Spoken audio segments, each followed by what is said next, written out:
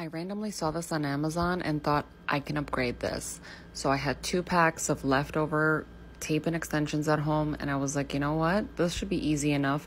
I taped them together into a clean little line, the perimeter of my baseball cap. And after I did the bottom row with the sticky side facing up, I took the other tape ins and then I just started to sandwich them on top of the sticky side to make a nice, thick, very long layer of extensions. As my fastener, I didn't have much around the house, so command strips for wall hangings it was. I cut those in half and stuck them around the tape layer of the tape in, like, we're gonna call it like a weft. And then I got my liquid stitch, the fluffy side of a Velcro, and just to secure it, I took the liquid stitch just to make sure that it stuck really well onto the baseball cap, and kind of just stuck those around the perimeter of the baseball cap, which is what I'm going to be Velcroing or command hooking the extensions to. And this was it inside out.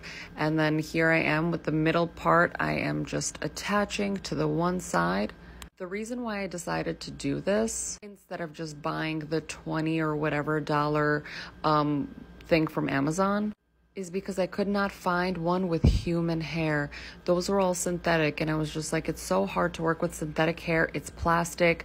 The hair always looks weird. It always looks fake. Why not do this with real hair and then have them interchangeable, and then do maybe like a platinum bob, or have it be really long and then just wear it whenever my hair is oily, or have it as an option to wear out or to the gym whenever I'm just like not feeling like doing my hair. So this is 100% human hair, which you can buy on Amazon, very inexpensive. You can style it, you can cut it, you can add highlights in it.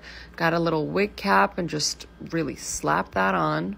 This is not a very technical moment, and obviously I made a hole with my claws in that wig cap, and it's been a long day, so I really just don't care. And then now we're gonna see how it looks. We killed it.